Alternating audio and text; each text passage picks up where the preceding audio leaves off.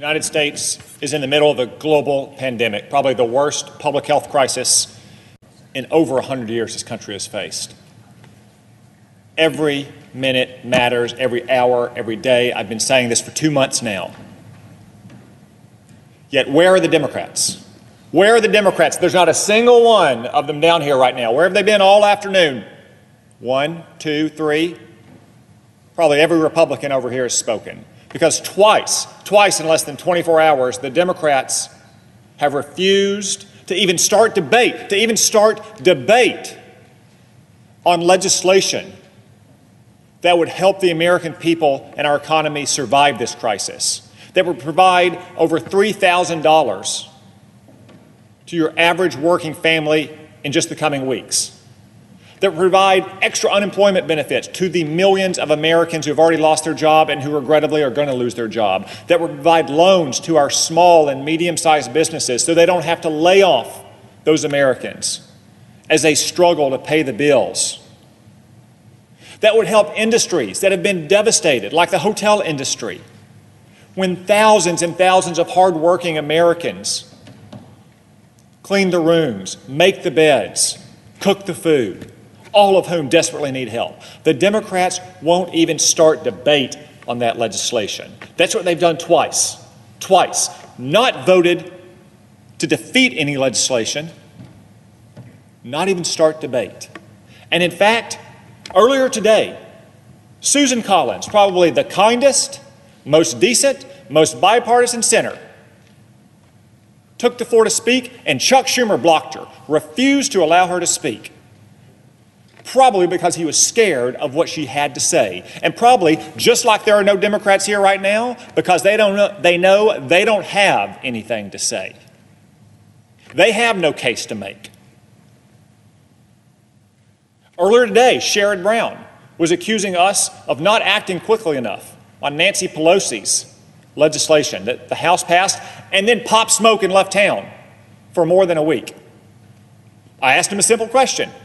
When did the House bill arrive in the Senate? He refused to answer. I asked him again a simple question. He refused to answer and rather engaged in ad hominem attacks, which is his weak and sad way of saying he has no answer, which is so often the case with the senator from Ohio. They come down here and they attack the Republicans for wanting corporate bailouts. We want to bail out corporations. Nothing could be farther from the truth. Any large company that borrows money from the Treasury or takes advantage of Federal Reserve programs will have onerous terms attached to it and will have lots of strings as well. We insisted only loans be available, not grants, not cash handouts. Do you know what the Democrats are advocating for behind closed doors? The Democrats behind closed doors are demanding free cash handouts for the airlines. Right through that door, right there, Chuck Schumer's office. They are demanding free cash giveaways for major corporations, and they have the nerve to come down here and accuse us of bailouts. Go right through that door and ask Chuck Schumer what he's demanding in secret behind closed doors. Oh, and don't forget all of their cities and all their states.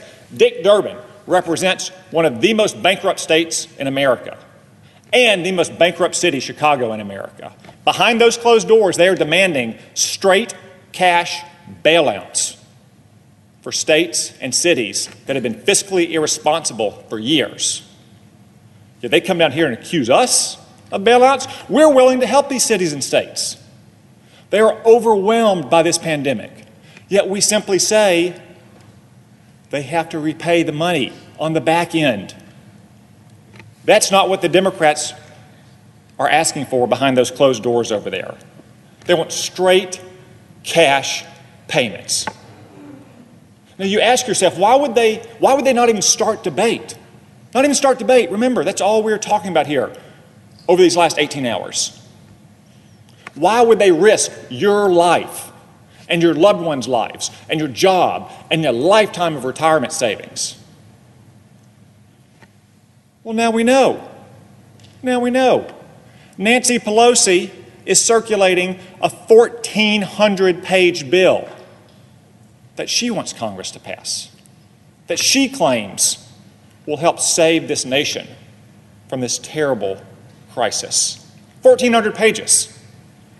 It's almost 3 times longer than our legislation, by the way, to give you a sense of what might be in that bill, because let me tell you, she's not hiding the good stuff in her bill. I don't have 1,400 pages here, but I do have a few pages. Let's just go through what is a priority for Nancy Pelosi and the Democrats as they dither while Americans die. Corporate board diversity. The Democrats want to impose quotas for race and sex on corporate boards. I know they want to do that for a long time. Is that going to stop anyone from getting sick from the coronavirus? There's another one, bailing out the Postal Service, wiping out all the debts that the Post Office has towards the Treasury. It's another issue we've been debating for a long time. Postal Service needs relief. And I greatly respect and praise the hard work of the men and women who are still delivering the mail. But is a survival package for the coronavirus the right time to be talking about Postal Service debt to the Treasury? Oh, here's another one. $10,000 minimum, $10,000 minimum of student loan forgiveness across the board. Another ideological wish list item for the Democrats. What does it have to do with stopping a pandemic, especially when Donald Trump has already waived student loan payments for Americans who are affected by this terrible pandemic? Early voting mandated in every single state.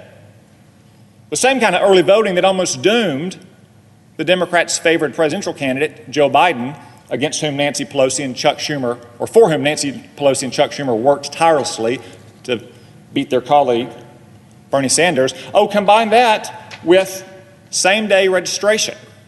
Every single state has to register voters on same day. So now they want to pile election rules on a bill that's designed to stop a pandemic.